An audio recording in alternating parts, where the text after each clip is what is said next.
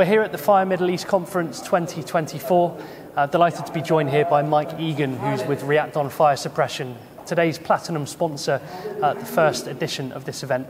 Mike, first of all, thanks very much for being here and being a part of this. It's great to have React on board, and I know that we're hearing from Ed today, who's delivering a keynote speech on your innovative fire suppression technologies. I want to know a little bit more about React in the region from you. So first of all, we are here in Riyadh. Tell us more about which products you're finding are most relevant to the Saudi market, please, and how you're planning to sort of expand in this area. Yeah, of course. So today's been really fantastic. So we've been able to speak to the team and kind of just position products to make it sure that we fully understand what the market requires. And we've had some great feedback from people we've seen today. Some great people from Saudi Electricity, for example, have come by. So we've had the electrical cabinet protection solutions that we offer has gained some real interest, and we can see that growing as we kind of capitalize on the UL approval that we've recently achieved.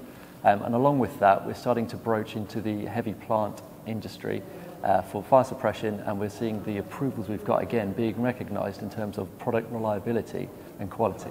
Fantastic. Yeah, it's been a really exciting journey, I think, watching Reacton's evolution here in the Middle East market. Obviously, we learned about the UL certification recently, and I know that you've been getting some good interest in the room for some of your products.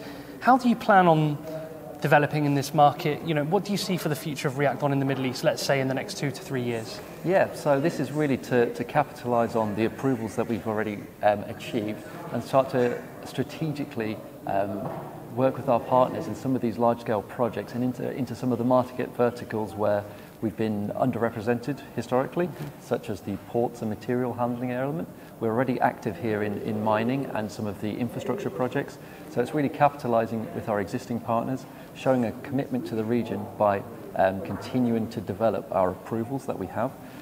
So we've got a robust set of approvals for what the market requires, and developing the relationships with consultants and with the existing integrators that we work with throughout the region. So it's really exciting times here for Reacton.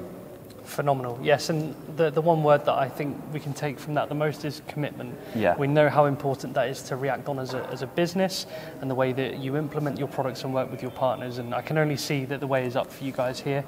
And look forward to watching this evolution of Reacton in the next few years. So thanks very much for being here today, Mike. Perfect. And we'll see you at future events in the region. Cheers, thank you.